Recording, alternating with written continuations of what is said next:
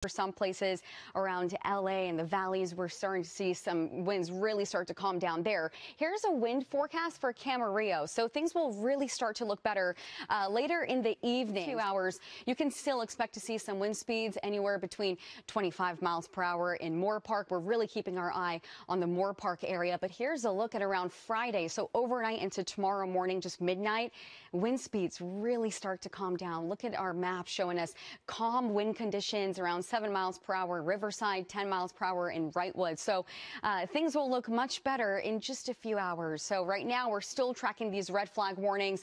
They're expected to expire by later this evening, but some places, especially in Ventura, I can see that red flag warning still sticking around, staying in place at least until tomorrow morning. So still just be extra careful. Doesn't really matter where you're living. We still have that high wind warning in place as well. We're expecting this to expire for the majority of people in the next few hours. But of course, we're still under that red flag warning and really take it seriously, especially with these lows showing us after tomorrow, things really start to look better. So we'll just see some sunny conditions, better air quality as well as we head into the weekend.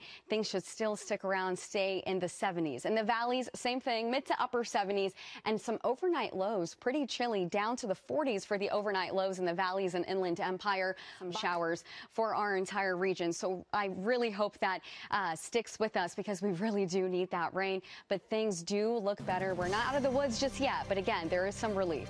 Stay with us. We'll be right back.